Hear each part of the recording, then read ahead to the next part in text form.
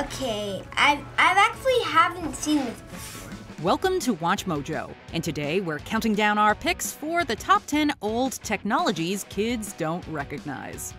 Beckman, get a sample of this. For this list, we're looking at various pieces of tech from the 19th and 20th centuries that have long since been replaced by something more modern, or eliminated entirely. Can you think of a piece of tech that we no longer use? Let us know in the comments. If you like what you're hearing, be sure to check out the full song at the link below.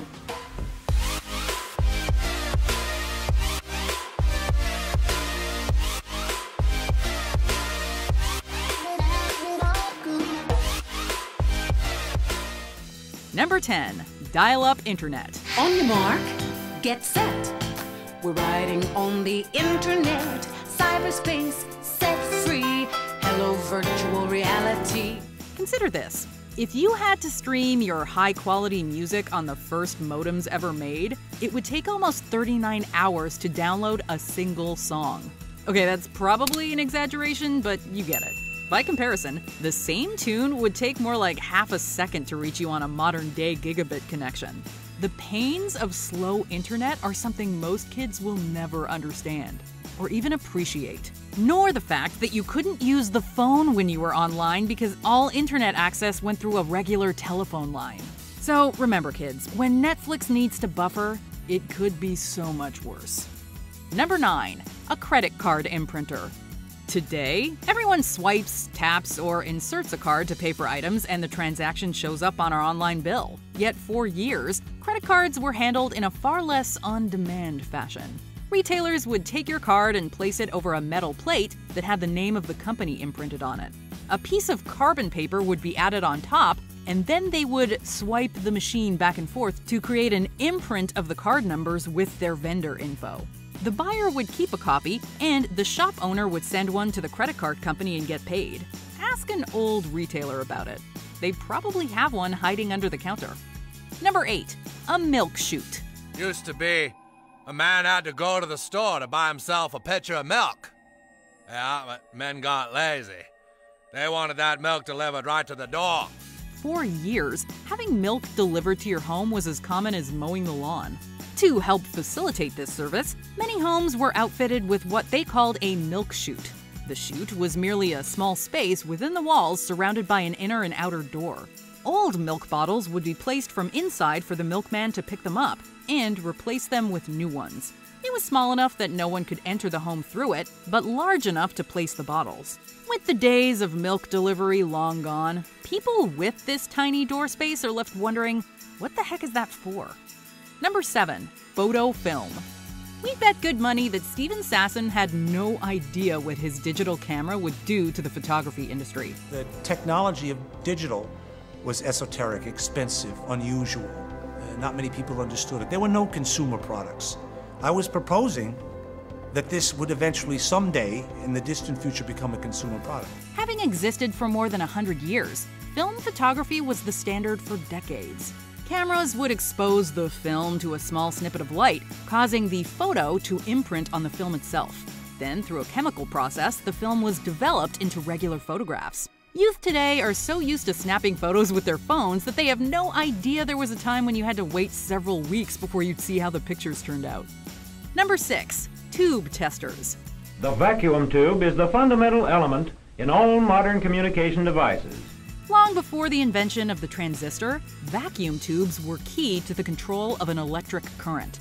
The tubes were used in countless electronic devices, and even powered the world's first computers. Produced in a wide variety of sizes and types, the vacuum tube is the fundamental element in modern radio communication. ENIAC, the first digital programmable computer, used more than 17,000 vacuum tubes alone.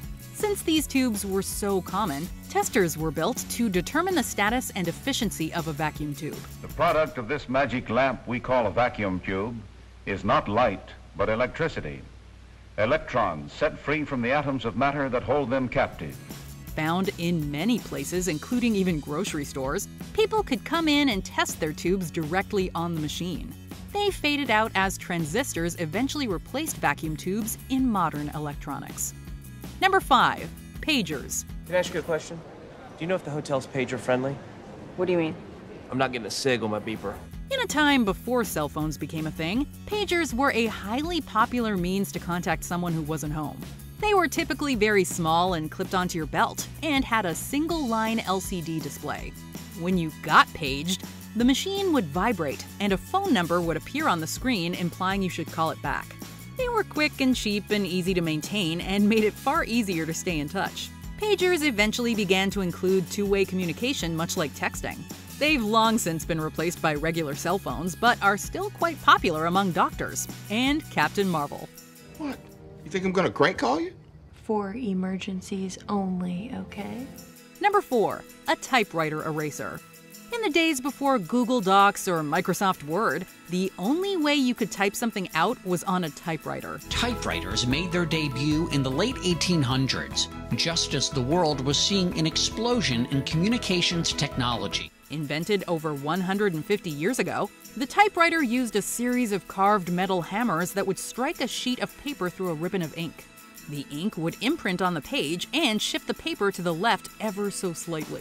The biggest issue was if you made a mistake, you either had to retype the whole thing or use something like a typewriter eraser. It allows you to erase the ink in the same way a rubber eraser removes pencil writing. No autocorrect here, just good old-fashioned muscle. Number 3. Library card catalogs.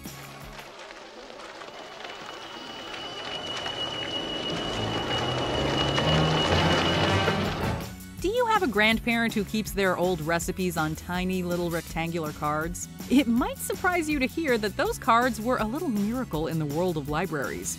Long before we could just type something into Google and get an answer, people went to libraries and looked up books to learn about many things. Every one of them had an associated card and a catalog that anyone could use to figure out where the book was in a library. You still had to decode the archaic Dewey Decimal System to find it, but the card catalogs themselves were found in virtually every library across the globe. Number 2. Record adapters. Let's set aside the fact that vinyl records are still around, and may even be making a bit of a comeback. The warmth that comes out of the sound of vinyl just doesn't compare to anything else. By and large, the youth of today know their music through streaming services or MP3s.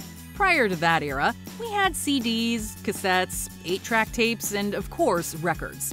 Vinyl albums have been around for years, and the two most common formats have always been the 7-inch and 12-inch record. Many 7-inch albums had a much larger hole in the center, preventing them from being played on a standard record player. But if you had the little 45 RPM adapter, you could put it in the middle of your 7-inch record and play it on any machine. Before we continue, be sure to subscribe to our channel and ring the bell to get notified about our latest videos. You have the option to be notified for occasional videos or all of them. If you're on your phone, make sure you go into your settings and switch on notifications. Number 1. DOS. We won't call it the first operating system, but for all intents and purposes, it was the first one to gain mass acceptance. No PC should be without it. No PC should be without it. It was Microsoft's MS-DOS that was originally licensed to IBM for use on their own PC-based computers. From there, it became the de facto operating system for all IBM-compatible machines. I've learned just enough DOS to be able to demo this to you. It's quite intuitive. DIR here. There we go. 1, 2, 3. And here's 1, 2, 3 running in a window. And I may be able to bring up a file here. /F. It's a wonderful user interface. R. Countless business applications and games were written for the DOS platform, which was entirely text-based. It ultimately helped Microsoft launch their Windows graphical user interface, which would eventually replace DOS. Excuse me, Bill? Yes, DOS? Bill, I brought you the PC. I helped make Windows, and I'm running over 400 million PCs today. You aren't going to do this, are you, Bill? Sorry, DOS. It is survived by several other copycats of the OS, and serves as the inspiration for the command prompt mode, still available on Windows PCs today. Do you agree with our picks? Let us know in the comments. And hey, if you're a fan of the song playing right now, be sure to check out the music video for it right here. feeling not that cool. I'm joining in the rhythm to be with you.